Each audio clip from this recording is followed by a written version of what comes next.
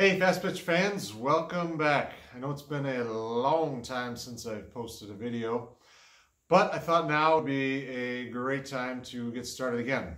Because if you're like me or anybody else playing in this area right now, you're probably stuck inside all fall and all winter with not a lot to do.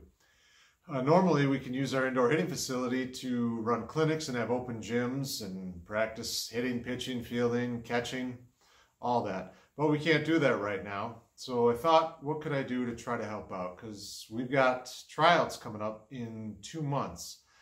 So I was trying to think of a way to help people get ready for that. And I thought, well, why don't I put together some quick short videos about things that we do in tryouts, covering things like bunting, hitting, throwing, fielding, pitching, catching. So you can have a look at these at your own time and prepare in your own way for tryouts. So these will be really short, quick videos with not a lot of in-depth explanation or repetition. So feel free to pause, rewind, slow down, whatever you want to do to help get yourselves ready.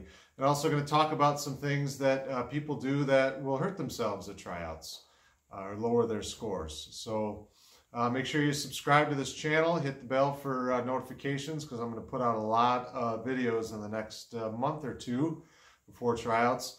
You can also take a look at my Facebook page called Coach O'Connor, and I also have an Instagram. Follow me there at the Coach O'Connor.